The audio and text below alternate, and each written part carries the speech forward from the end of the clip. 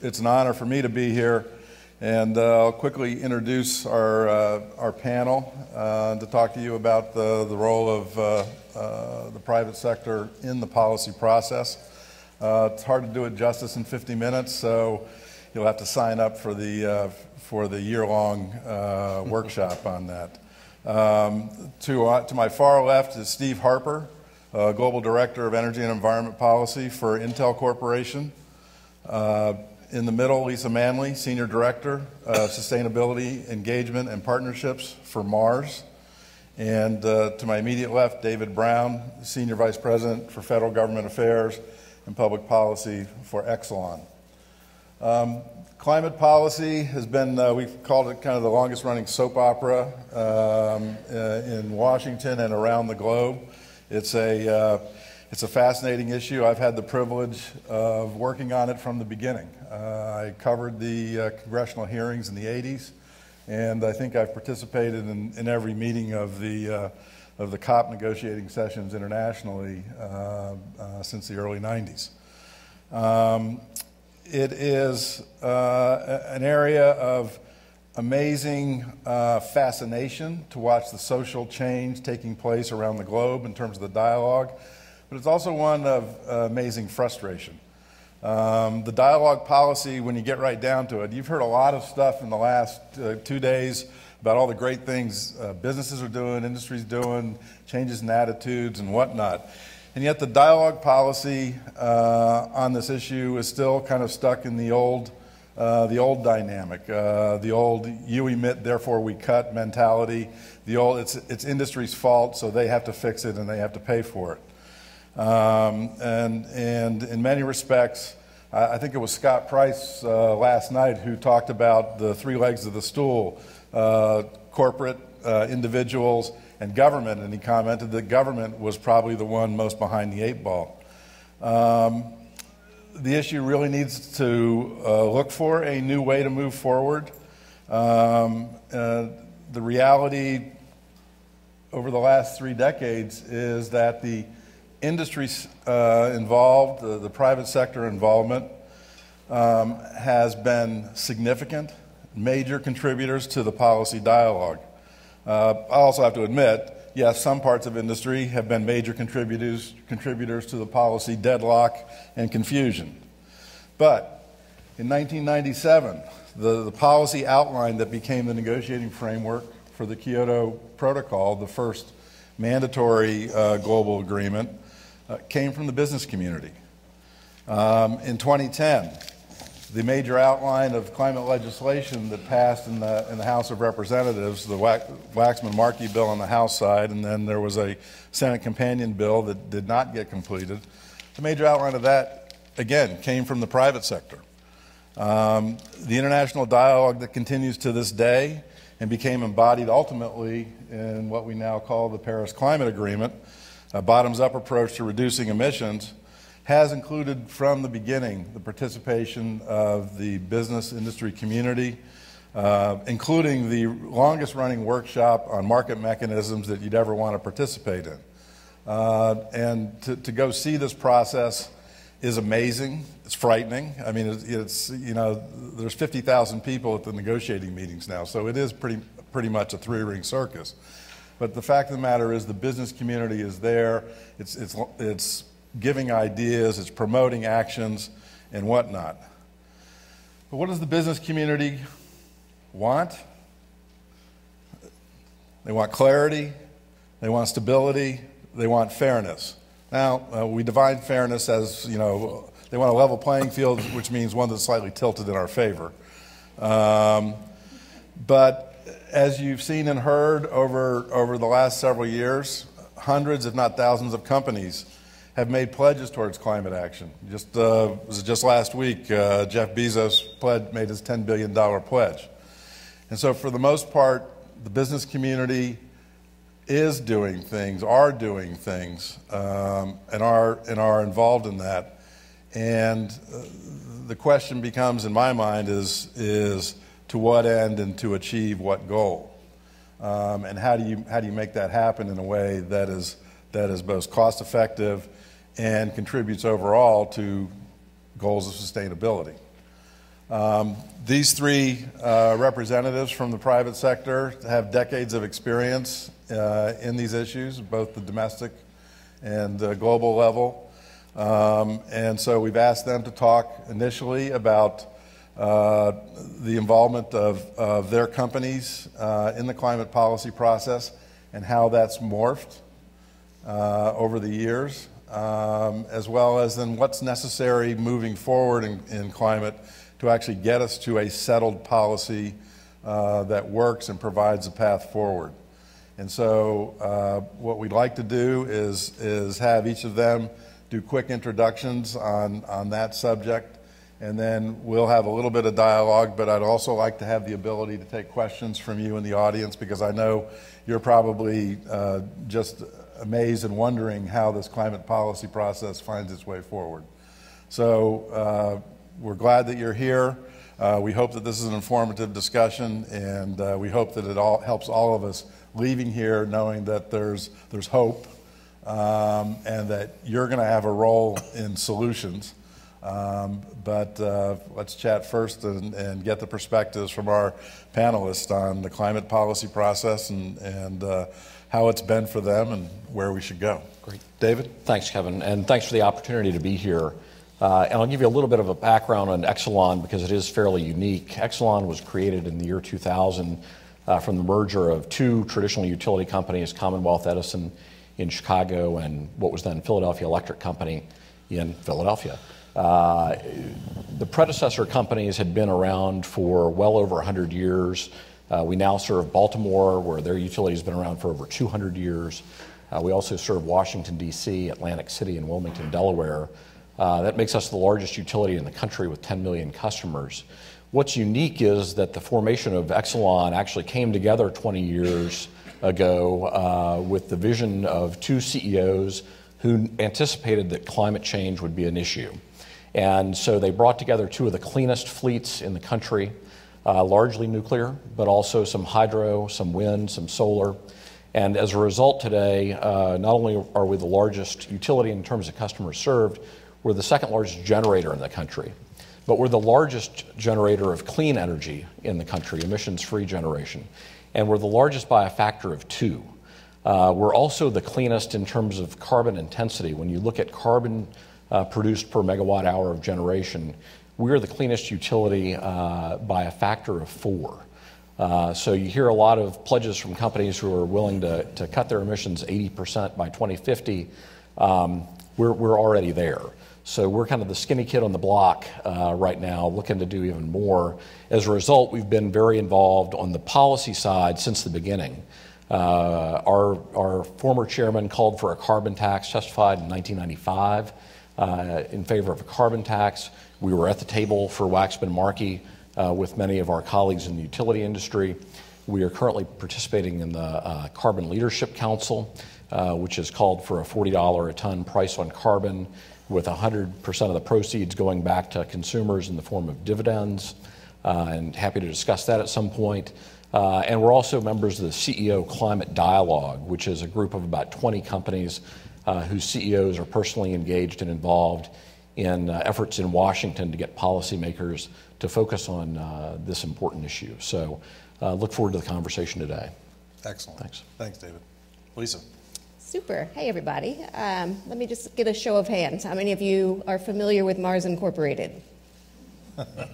All right, so my infomercial will be very short, but I'll have to give one nonetheless. So you probably know us for chocolates and confections and the chewing gum that we produce. What you may not know is that the majority of our business has transformed away from that and is now focused on pet food and pet care. And then we've got a relatively sizable human food outside of chocolate that looks at brands like Uncle Ben's. And I say all of that because as we think about climate change, it's really important to know what a company produces, how it produces, where it produces, because that really has an impact on our climate strategies as well as on our climate advocacy. And we've been working on climate action for a good long while. We started, like many companies did, looking at our direct operations. So we were an early adopter of sort of a clean energy goal. So we've got a goal to be 100% renewable, powered by renewables.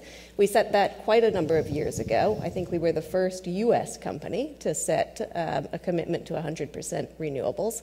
And we're making steady progress. So today, about 53% of the electricity that we use all around the world is coming from renewables. And that's generally through long-term power purchase agreements that we have made in the U.S. and Mexico and Australia, in the U.K., and we're just sort of going country by country to try to negotiate those long-term deals. We're also working on renewable thermal, which is the other side and the more tricky side, I think, for us and for everyone else. But we're part of a renewable thermal collaborative that we think is going to be able to find solutions in that space. So when I look ahead on the horizon, I think we've got a pretty good sense about where we want to go from our direct operations. But if you look at our broader carbon footprint, direct operations are 5%. So when you look at where we really need to make a difference, it has to be within the agricultural space, and it has to be on land use change. So agriculture and land use change, which is essentially deforestation, 80% of our carbon footprint. And for us to be able to really make a difference there, we have to have positive policy. So we've set goals. We've got a science-based target that's going throughout our value chain. We want to reduce our emissions by about a third, 27%, by 2025, and then by 2/3 by 2050. And to do that, we're going to have to really advance a lot smarter agriculture. We're going to have to really go after and tackle and halt deforestation in our supply chains. So when we're thinking about policy, there are really three things that we're focused on. We're trying to get a much swifter adoption of clean energy all around the world. We are also fans of carbon pricing, so we think that there has to be a carbon price in order to sort of send the signal to business, all businesses, that we need to do more. And then we have to be thinking about policy as it relates to agriculture. So look forward to the conversation. Excellent. Thank you. Steve. Yes. Well, first of all, thank you for this opportunity. I did an MBA light, as I call it, an executive MBA many years ago at Chicago, and I wish there had been conferences like this. And maybe there were, and I just wasn't aware of them, but I have found this to be an interesting, great day and a half. So I'm not going to ask you if you know who Intel is. I think pretty much everybody knows who Intel is. 5 or 6 years ago, some university researcher did a study of the most recognizable sounds in the United States, and our little bump, bump, bump, bump came in number 2, after the cry of a baby. It would have been really sad had we come in number 1. So everybody knows Intel. We're not a consumer-facing company. We don't sell, for the most part, directly to you unless you're a gamer. We sell to the Dells and HPs and Apples and Googles of the world. But because of that Intel Inside campaign, we are probably the most publicly recognizable non-public brand in the world. But still, a lot of people don't understand the complexity. We actually make stuff. Most high-tech companies design stuff. They turn it over to somebody in Taiwan or China to make, and then they market it or sell the stuff. We actually make our own stuff. And what that means is we have a footprint. And we're always getting compared to Apple and to Dell and to Facebook and all these other companies, and a lot of people in the environmental community say you have a much bigger footprint. Yeah, because we make stuff. But we also have, so I should just say, by way of introduction of my role, I run a team of 9 people now around the world who get involved in working with governments on anything governments are interested in relative to our factories or to our products that are energy, environment, or sustainability related.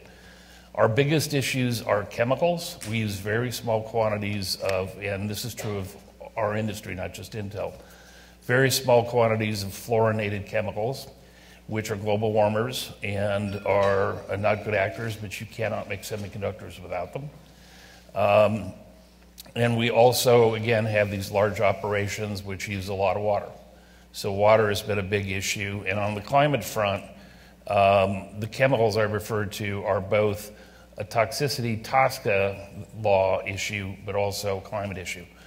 So what have we done? We play defense and we play offense. On the defensive side of things, we have worked for 20 years, 20 plus years, to make sure that governments, if they focus on fluorinated chemicals, focus on reducing emissions, not banning the use.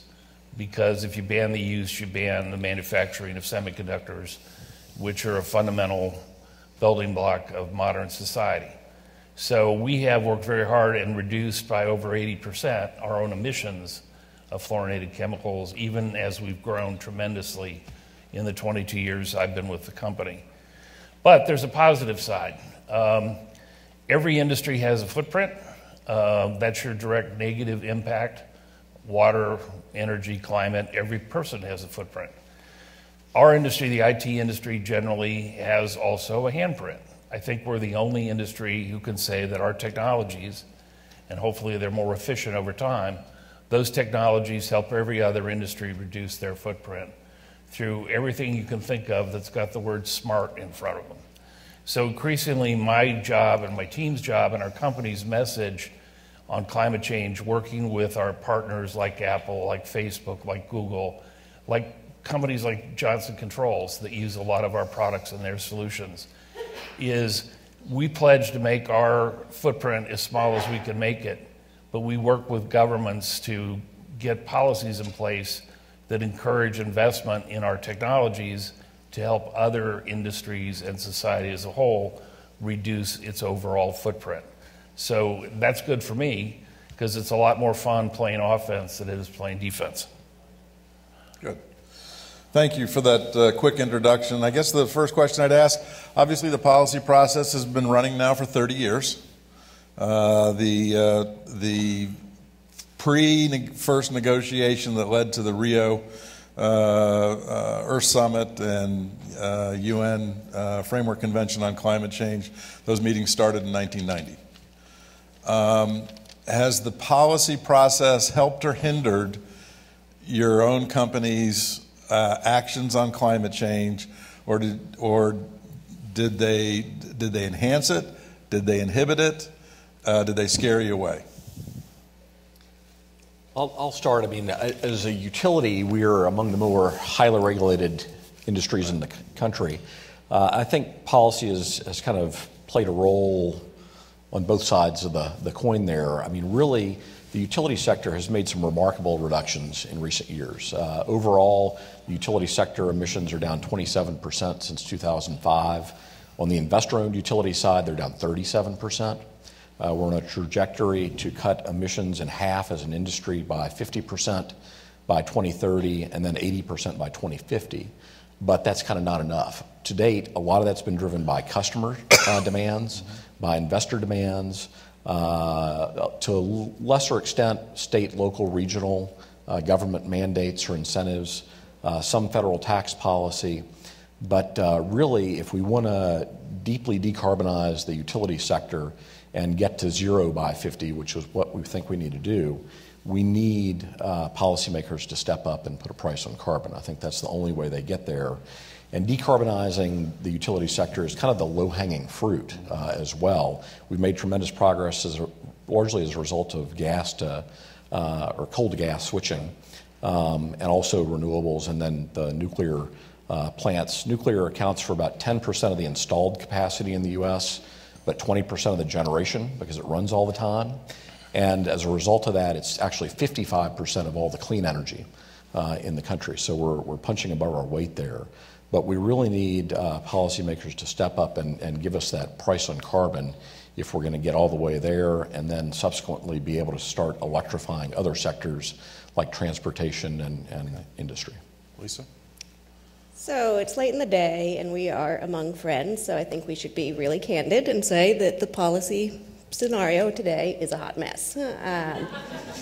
I think it's a hot mess on this particular issue. There's very little, almost no, harmony in terms of sort of how governments are thinking about and acting upon climate change. There's still too much dismissal of the issue. And then the things that have been incentivized through policies in many cases are not the things that should be incentivized through policy. And then the things that ought to be incentivized, like innovation, smart agriculture, and much more, better transportation, those things aren't being considered in a thoughtful way.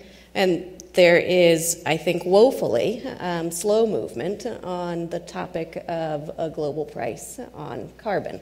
I mean, I've studied that a bunch recently, and I mean, it's just remarkable. You know, what is it? The average price is under $10 per ton. You know, research shows that it needs to be $75 per ton. We've got a bill here in the U.S. at 40, which is a movement in the right direction. And then we've got one country, I think it's in, might be Finland, that's pricing it at 175 and has found that that has been actually good for their economy. So it's the wild, wild west. And I think what we need, and why I'm super excited that we're having this conversation, is we need to have a lot more business voice and a lot more business advocacy for climate action. And I've been super happy to hear this topic be, you know, brought up in so many of the conversations throughout the past 2 days, because until policymakers hear from business after business after business and industry after industry after industry, we're going to continue to be at this place of woefully inadequate movement. Thank you. Steve? I would say from our perspective, the answer is it's a little bit like a sine wave. In the beginning, we first took significant action to reduce our emissions of fluorinated gases, which were 90% roughly of our total emissions at that point, because we were afraid Europe was going to ban the use of those gases. And so we ran and developed a global semiconductor industry voluntary commitment to reduce emissions by more than the Kyoto target, sooner than the Kyoto timetable. And we ended up, I think as an industry, meeting 56% reductions in that period of time. And we avoided, in fact, in Europe, where they don't like voluntary commitments, Europe for 4 straight generations of their relevant regulations have exempted our industry because we've taken more action, I think, on a voluntary basis than any other industry, at least in the European perspective. So that policy fear drove aggressive action initially. Of late, there's been very little action, at least at the federal level. I think Paris is a great shibboleth, but I'm not sure it's much more than that. Kigali is much more important from an emissions reduction standpoint. So at the international level, things are, you know, in better shape than they were. But for the longest time, I would say for most of the last 10 years, we didn't take action as a company because of government policy. We took action because of shareholder interest, stakeholder interest, and most importantly, employee interest. You know, we went from, I used to write articles on our internal website on climate change policy, particularly in the days when cap and trade was going to pass. And our 2 big manufacturing sites in the U.S. are Portland, Oregon, and Phoenix, Arizona. And I used to get these letters back from everybody in Arizona would say, God damn it, I'm a shareholder. Why are we wasting our money on this foolish stuff, you know, called climate change? And the people in Oregon would say, this is the most important issue in the history of the world. Why are you kibitzing about the details? Just do what they tell you to do. Now, when I do an article every year or so, I get uniformly strongly positive messages about this is what we should do. And so that's critical. Looking forward, you know, it's a little unclear. I will finish by just quibbling. Kibble Move on. Kibble is what I had for breakfast. You feed it to cats. Yeah. I think people talk about there needs to be a price for carbon or a price on carbon. From my perspective as a half-assed economist, there need to be prices on carbon. There are sectors of the economy for which a simple carbon tax does not make it through to the consumer for a variety of reasons. And there are markets which are very price insensitive. And unless you had a tremendously high tax, you're not going to have a big impact. But every time you regulate carbon, a direct federal command and control regulation, that increases the cost of emitting carbon. That in itself, from an economic standpoint, is a price on carbon. So I think we need a mix of different kinds of prices on carbon that are tailored to the economic circumstances of different emitting sectors in the economy. It sounds like almost so uniformly you all think there needs to be some kind of price on carbon, some kind of price mechanism.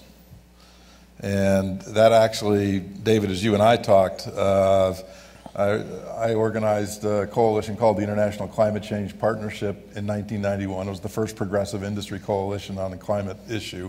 Intel Corporation has been our chair for a long time. Exelon's John Rowe was the chair for Exelon and was one of our founding company members at the time. And we felt then that a carbon tax was the simplest way to go to get things moving.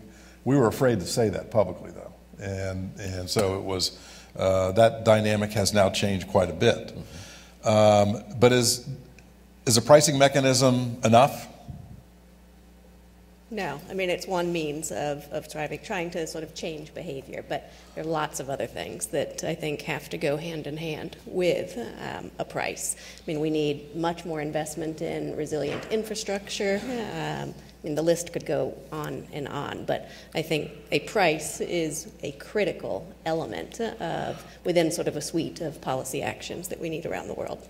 Well, and as Steve noted, it's going to vary, the impact's going to vary by industry. I mean, as part of the CLC proposal, you would roll back the regulations on stationary source utility power plants because $40 a ton gets you a lot of emissions reduction.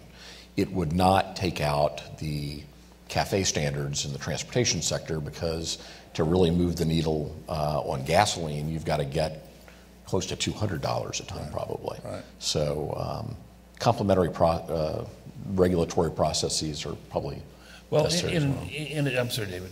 In addition, we're all talking mitigation here. Let's talk adaptation and resilience.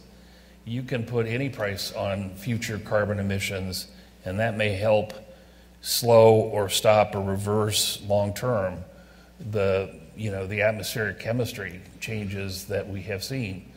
But there are already changes baked into the system that, as we're seeing through funky weather and through sea level rise, are the price we're paying for not having a price on carbon in the past. And so people talk infrastructure bills, and yeah, we really need to take seriously the notion that 5 years from now, 10 years from now, 15 years from now, major parts of this country, and even more seriously in low-lying places like Bangladesh, are going to be underwater. And the infrastructure and human costs associated with that. But by the same token, the ability to turn that into an argument, for example, for green infrastructure, right, in cities to try and use nature as a protective mechanism, that's a lost opportunity from a city and regional planning standpoint.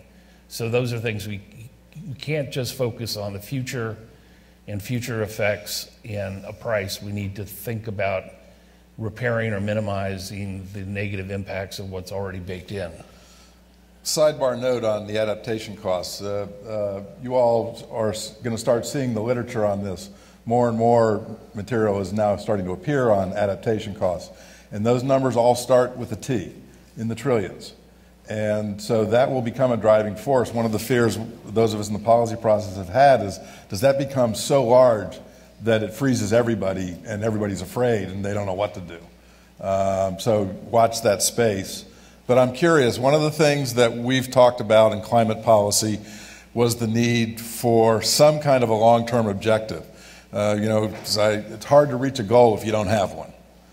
And that was a big part of the early negotiations in the Kyoto Protocol. It was part of the Paris Agreement, where they did come up with a I'll call it a target, still mostly more a voluntary target. But in terms of an objective, what is there a difference in terms of what does long-term mean to your industry compared to your industry? Your product line is 8 months. Yours is longer than that. And yours is 40, 60. Yeah, it's forever. Right. Yeah. So what is the timing of a policy process critical to you? The biggest fear I found in talking to companies was their fear of immediate short-term impacts that all of a sudden were going to damage the business outlook.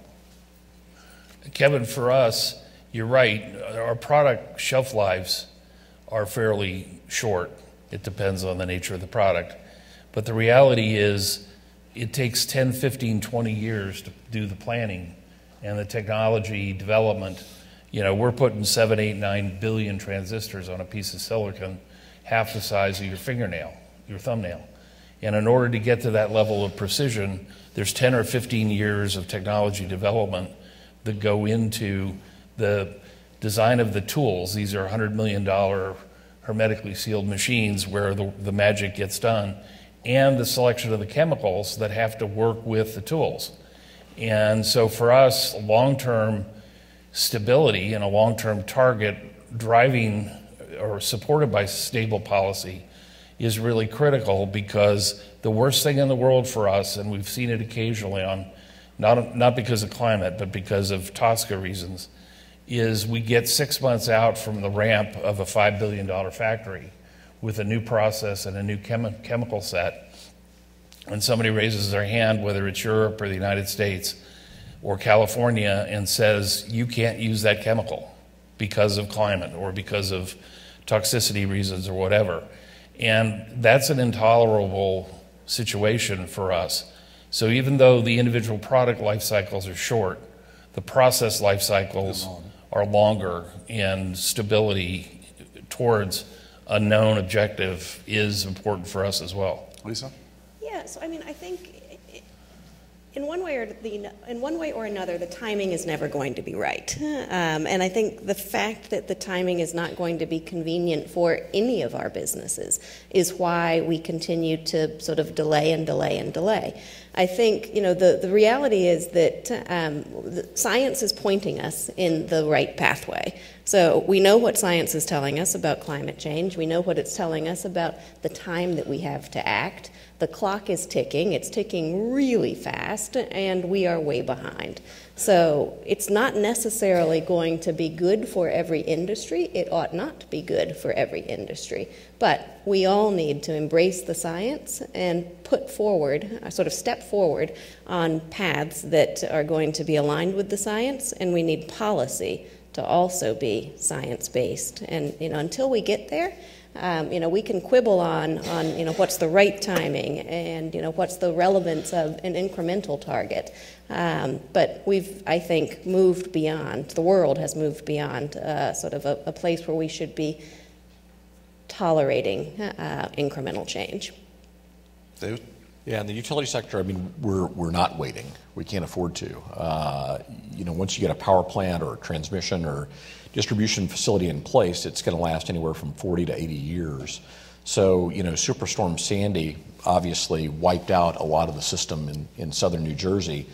We didn't rebuild it like it was before, right? We moved it to higher elevations and stronger, more resilient, hardware and systems and equipment. And we're doing that throughout our system. And it's not only in the coastal states like Maryland and New Jersey and Delaware, it's in the Midwest and Chicago. When we do an assessment of what does a 1.5 degree C or a 2 degree C world look like for our system, our initial thought out of the box was, well, obviously the coastal areas will be the most impacted. Ironically, the most investment is going to be needed in Chicago, because the increase in sustained 90-degree days is going to put such a strain on the system that it's got to be significantly rebuilt and made much more robust. So shift from long-term objectives to short-term quarterly financial reports. What is the biggest challenge you have? These students will be advising CEOs, will become CEOs. What is the biggest challenge you have in advising your CEO on a policy process like climate? And in your view, does engagement from the corporate sector happen in a company if the CEO is not invested in the issue? The answer is no, for the most part. But I think CEOs who aren't aware of and to, at least internally, to a large degree invested in the issue are probably not long for their career. I just think, you know, our current CEO, our previous CEO was very green. Our current CEO is a former CFO, and you know, he's a numbers guy, but he understands, because he's smart and he reads the paper, and he listens to staff, that this is an issue that he has to pay attention to, and he hears about it from employees. But I do think it makes a difference. We're not part of the leadership group because it's not an issue that would drive our CEO to spend time every day on, as opposed to time every week on. And it's not as central to our business as it would be to a utility. But it's still an important issue that we don't have to fight to get mind share on. Or time in front of him. Lisa? Yeah, absolutely. I mean, for us, CEO action is super important, but perhaps more important, Mars continues to be a family-owned business. So what the family is focused on is just as important as what our CEO is focused on. And within the Mars family, there is a tremendous emphasis on sustainability and on climate action. And so much so that you mentioned sort of quarterly reporting. We're not beholden to do sort of any sort of reporting to the outside world, but we are rethinking the way that we measure business performance. So traditionally, as you all know, we've been measuring business performance based on finances. Today, we've got what we call a compass that looks at financial performance, quality growth, positive societal impact, and trust in society. Those are the four things that Mars is measuring its business success around. And so when you think about things like quality growth, that's the reason that we're moving from a predominantly chocolate-oriented business to a predominantly pet-oriented business. Chocolate has a heck of a lot of headwinds coming at it. Pet has a bunch of tailwinds. So the business is really sort of thinking about, yes. Okay, is that the corporate slogan coming out now? But yeah, I think it's interesting to sort of see businesses begin to just sort of rethink what success is and look at measures that go well beyond financial success. Yeah, so our world has been turned totally upside down in the last 10 years. Exelon's fleet, we've got 22 nuclear plants across the country. A decade ago, when natural gas was in the $10 to $12 range, we were printing money. And it was the high point of the company and power markets. We operate exclusively in competitive power markets, so we're subject to the price of fuels. Since then, natural gas has fallen to $2. Everybody thought that it would get back to $4 probably. Yesterday, I think it was sitting at $1.86. And traditionally, the heart of the winter is when you see gas prices spike. So it has been a gargantuan change in wholesale power markets and the ability of nuclear plants to continue to operate economically. About half the plants in the country are really under economic threat right now. And as I said, those plants produce 55% of our emissions-free generation right now. So the quarterly calculus is, okay, how do we balance the hope for a near-term or fairly near-term price on carbon whether that's at the federal level or the state level or the regional level, with the fact that some of these units are hemorrhaging cash. How long do you wait before you just pull the plug and retire them early? And we've had to retire 2 plants prematurely. One was more of a political issue, and then one last September was more just straight economics. It was in Pennsylvania, in the middle of Pennsylvania, surrounded by a bunch of shale gas. Just couldn't make it competitive economically. It's one of the best running power plants in the world.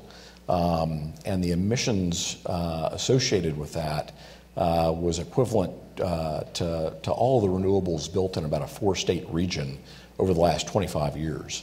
So we are going backwards. Every time you retire a nuclear plant, you're just going backwards. You're the hamster on the wheel. You're running as fast as you can. You're not making any progress. So an example of where a policy might help clarify the future better for you in terms of path forward. Yeah, well, so there are a few. There's some discussion in Washington about a clean energy standard, right. Where you'd get an increasingly high percentage of your generation from clean, non-emitting resources. There's a cap and trade program, obviously a price on carbon. We've seen certain states like Illinois, New York, New Jersey, Connecticut enact state programs to recognize the emissions-free value of nuclear. And those were rolling along nicely. They'd been challenged in court. The courts had upheld them. And then, lo and behold, the Federal Energy Regulatory Commission swooped in the end of December and said, oh, you're in competitive markets. You can't pay them these subsidies. You've got to back those out of the market process. So those states are currently kind of revamping and taking a look at what the new FERC rules are and trying to figure out how to put a program into place that passes muster there. Questions from the audience? If you have a question, can you come up to the microphone? In the meantime, let me ask you, domestic dialogue versus international dialogue. Is it different here than elsewhere? It's very different. We have, I think any global company, and we clearly are a global company, has to take this on from a global perspective. Half of our employees are in the United States. Only 20% of our market is here. Okay, and so we have to pay attention to rules and regulations in China. And oh, by the way, China is now regulating, and China is now enforcing their regulations. Europe is all over this with their new, not the new Green Deal, but their Green Deal. So, and our competitors internationally, the first question our CEO asks when he finds out that we're spending $300 or $400 million a year on greenhouse gas abatement that we're not required to by law is, what are our competitors doing? And luckily we can go to Taiwan and TSMC, which is our major competitor, and it turns out they do more than we do. So, my client, the head of manufacturing in the company, has a very strong suit to play because she couldn't play the international off against the domestic. Lisa, what about you? Both absolutely critical. Clearly we've taken some steps back, I think, here in the United States in the past few years, and we need to get back on the right pattern for policy action that supports the environment. But we are just as active in the U.S. as we are in each of the countries where we operate around the world, and also on the global stage. You'll find us at COPs and elsewhere, talking wherever we can about the business risk and the business case for climate action. Okay. Question. Hi, David from Darden. Question is for you, David, regarding nuclear. It sounds like the nuclear energy industry in the U.S. is obviously struggling due to high regulation environment. Internationally, we're seeing the closure of nuclear plants in predominantly nuclear-powered countries such as France and Japan. And I was curious, as new nuclear technologies are being tested and funded, where are there international opportunities for U.S. companies to help sort of sponsor a resurgence or a proof of principle of these new nuclear technologies? Sure. Great question. And we've got a really good operating track record. So often as nuclear vendors look to land overseas contracts, they'll draft us to come as a partner to be the operator of some of these projects. The U.S. Has not been real successful overseas at this point, simply because we haven't built in the U.S. in quite a while. There are a couple of units under construction right now in Georgia that are nearing the finish line, but they're later than expected and more expensive than expected. So we need to kind of improve our track record there.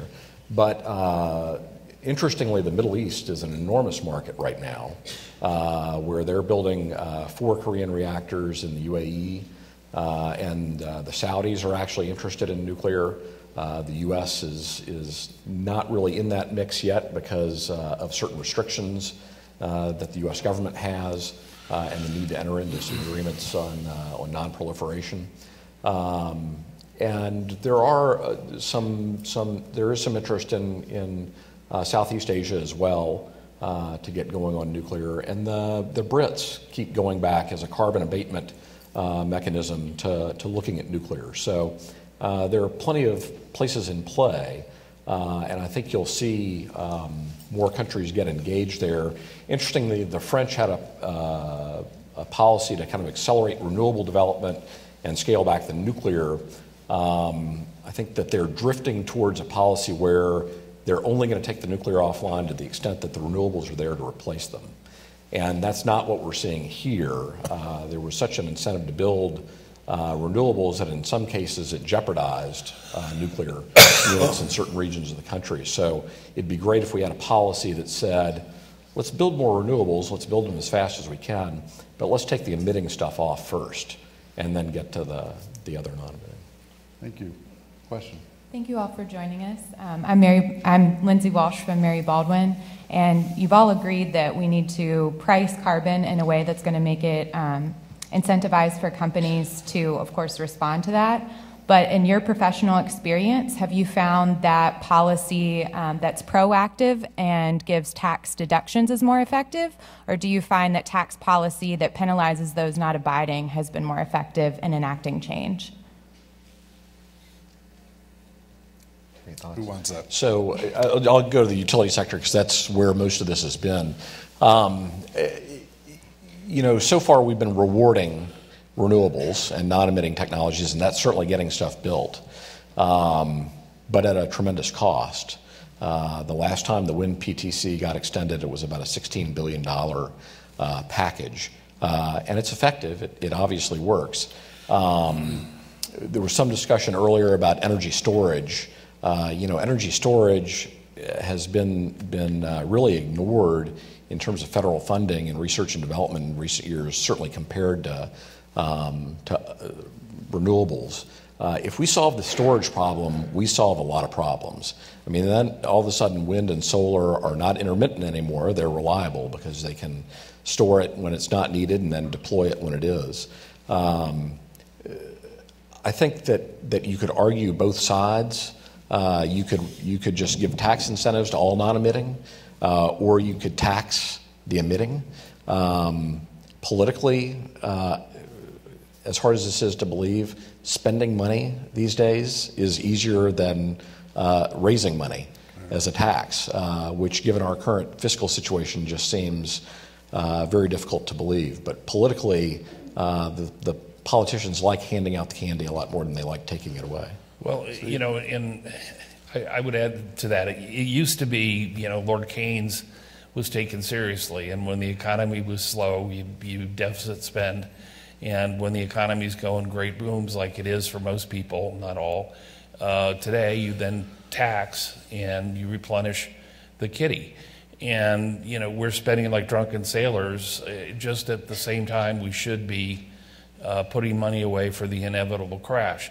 What I think is going to happen, and it's part of why I'm skeptical about tax policy writ large and climate, is there's too many temptations to try and use the tax system to affect too many different social objectives, political objectives, including buying votes by giving money out through tax cuts, that we act as if tax policy was done in a laboratory somewhere, or was a result of an algorithm that everybody agreed upon. And that's just not the way it works. And, the last time I lived through the cap and trade wars along with Kevin, that wasn't a tax per se, but it would have raised a ton of money. And one of the many reasons why cap and trade collapsed as a viable concept 10 years ago was because everybody wanted to get their share of, the billions of dollars that were going to be raised by the auction of allowances. So I don't know the answer to your question. I'm just suspicious of going in that realm because of how messy tax policy politics are. There's a strong lack of confidence in the reliability of the tax politics involved in this, and that's a big fear. We're technically out of time. I'm going to take one more question. Thank you. I'm Sid. I'm a second-year MBA at Wharton. I had a question on the Green New Deal, so we'll make this last one count. I really appreciate the ambition of the Green New Deal, but I worry about the pragmatism of implementing something like this. So I wonder, I want to hear, as you guys think about advocating for the corporate voice and corporate interests, like how to shape policy that is both ambitious and aggressive and can meet the science-based targets, but is also achieving the stability and the fairness that you started out talking about. So I'm going to come at this perhaps in a circuitous way, not necessarily with a reaction to the Green New Deal, but whatever deal we have needs to put us on the path to what the science says is necessary. It needs to be transparent in the way that it is applied, and where it has to do with taxes and revenue. We need to be quite transparent about what's coming from where and where it's going. We've talked about this already, but whether it's a tax or some other sort of pricing mechanism, that has to be just one piece in a much more comprehensive series of regulations.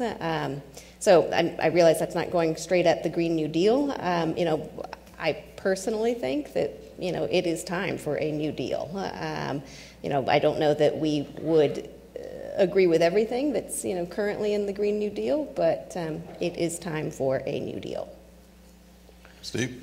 Yeah, this is a personal perspective, not a company perspective. I've spent much of my career focused on climate change as one of the top 2 or 3 big issues, and it's sort of become personal. Climate politics are hard enough without ladling on top of it Medicare for all and restructuring the economy to make it more just, all of which might be good ideas. The latter I certainly agree with. Medicaid for all, I'll leave to the healthcare economists. I just don't think, my own personal view is we're a centrist country historically, and when we veer too far to the left or to the right, there's always a swing back of the pendulum, and I just fear taking on too much at any one time. Now, there's the other, never waste a good crisis perspective, and if we ended up in a severe downturn economically, maybe that argues for all of the above. But I'm just worried we're never going to get to climate change, which is existential. And the final thing I'll say is one of the problems politically I think we have with climate change and with fixing Medicare and with healthcare and with fixing the economy is we live in a time when the problems out there probably require government intervention more than ever. But we also live at a time where government has less credibility with the populace that they can do anything competently. Look at this, infrastructure issues. So you've got that clash of need and doubt that I think are going to make the politics of the Green New Deal very difficult. David? Yeah, I do think you need to look at the Green New Deal as 2 separate and distinct packages. There's the New Deal component and then there's the Green Deal component. And I'll talk about the Green Deal component. I mean, I think, again, the ambition is certainly great.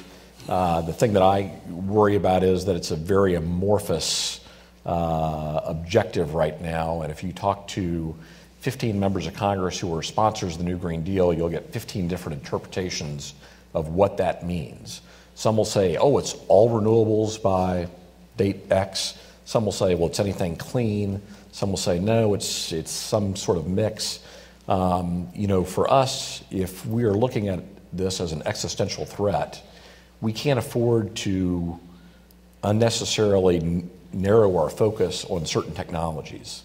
Anything that meets the threshold of being clean and non-emitting needs to be included in that process. We don't have time, we don't have the money to get there by relying on just a very narrow set of technologies. So,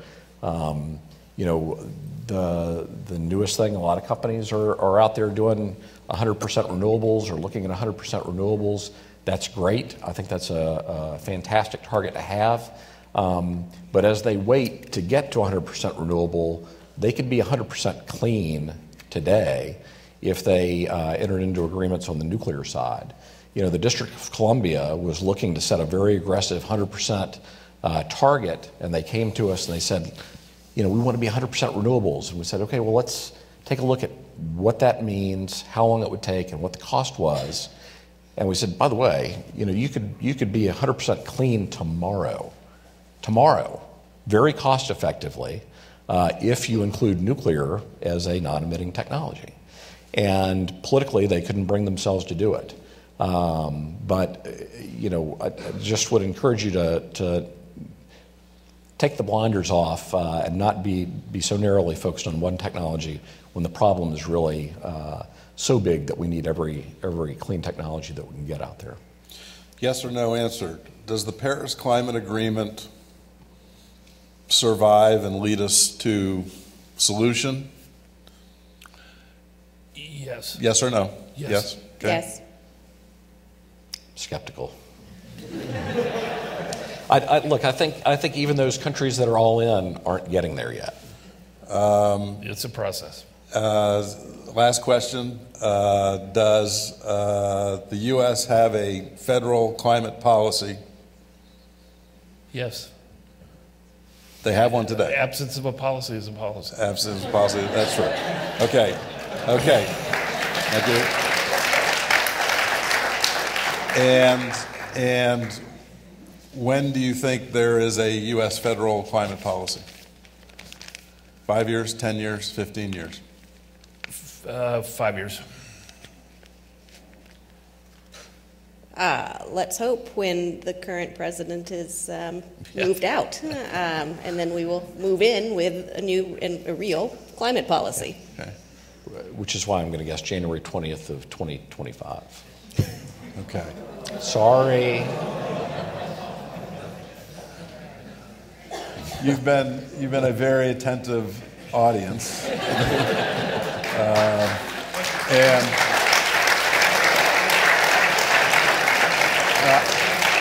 I've taught a class here on climate at Darden for 27 years, and I remind all the students that we've sort of fumbled with the issue for the last 3 decades. It's going to be yours to solve. And good luck. It's an incredibly important responsibility, but one that we know that you're capable of. I run 3 different industry coalitions. One is responsible for the Montreal Protocol, and we recently succeeded in getting the Kigali Amendment adopted, which is worth saving 0.5 degree warming. I just started a new coalition called the Global Food Cold Chain Council, and food loss and waste is the 3rd largest emitter: China, U.S., and food loss and waste. And the goal of the Cold Chain Council is to sustainably expand the cold chain to reduce greenhouse gas emissions. In our coalition activities that these companies have been involved in, it says, well, how do you get this done? How do you get the companies to work together? Well, we ask the companies to come to the dialogue with their own parochial interests in mind, but we're willing to take one step back and say, okay, well, what's the right thing to do? And that's what you have to do. You've got to be able to advise your CEOs, to advise your companies, to build your businesses, to be able to look at, what's the right idea, what's the way to go, and how do I participate in this process? And yes, you're out there to build shareholder value. You're out there to find ways to improve sustainability. But it all comes back to you need to be willing to step back say, what's the right thing to do? And then go back and figure out that long-term objective of how you get there. It's been a great conference. I'd like to thank the organizers, and good luck to all of you. And we hope you have a lot of success at solving the problems we're handing off. So.